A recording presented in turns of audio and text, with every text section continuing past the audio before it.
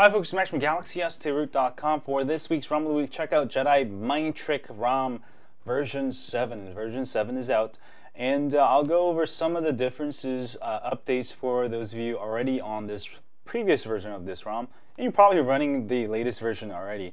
But for those of you who don't know, the latest version comes with a brand new kernel called Jedi Kernel Z, which is a major upgrade, as you can see there.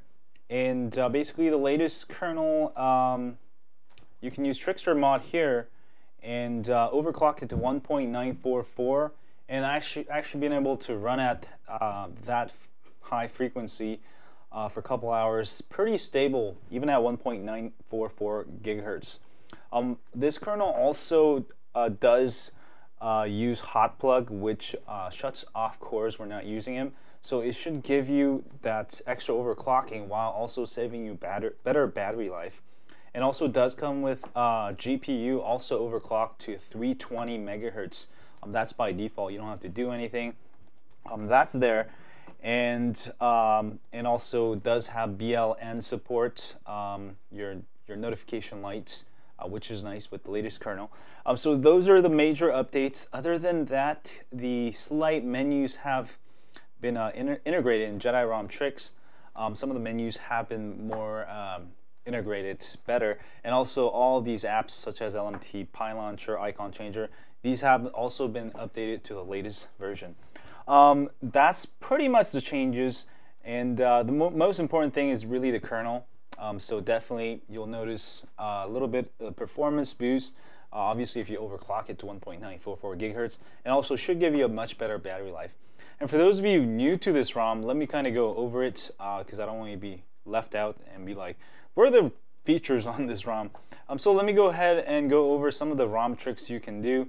You can enable battery bar that goes across. I don't use this that much, but some of you may like it, so you can go ahead and do that. Your toggles here, you can go ahead and customize all of your toggles. That's pretty simple. You can enable Android Beam. You want GPS first, there you go. That's pretty simple. The other thing is the LMT Pi controls.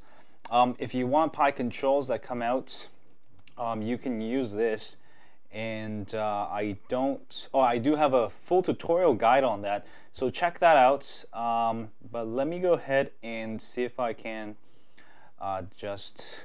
there you go. So that's the Pi controls, and you can customize different shortcuts. Very nice stuff.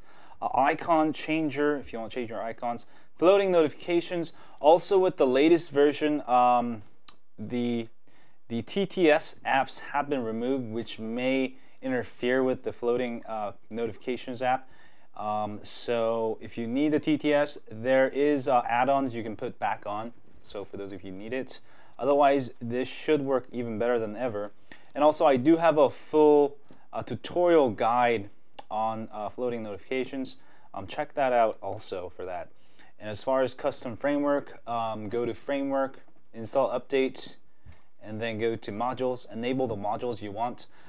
Basically NCV1, this is custom background. If you want to change the custom background of your notification here, you can go ahead and use that app.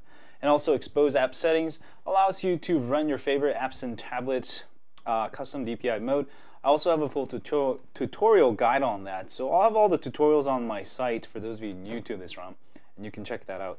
And make sure after you choose modules, you'll have to reboot, and then you don't have to reboot anything. You can just go ahead and use the apps. So this is the expose app settings, or per DPI. That's for that. And also fast dormancy. Here, this may save you battery life. You can try it with it on or off. Fast dormancy, basically, your network sends you certain signals to, which can save battery life. I would probably suggest leaving it on, and it is on by default. If you're having trouble with GPS, you can try GPS Quick Fix. And Cedar also supposed to get rid of lag if you do leave this on. And there we go. And it should, this ROM is fast without all of that. So definitely check it out for this week's ROM of the Week, the latest Jedi Mind Trick ROM version 7. Again, the major changes, really the kernel, should give you better battery life. And of course, don't forget awesome beats for those of you who want to tweak your headphones, Bluetooth. You can do all of that with the equalizer there. And with the latest version, doesn't have Sony Walkman. Instead, you'll get Next Music, which isn't a big deal. So definitely check it out. And that's about it.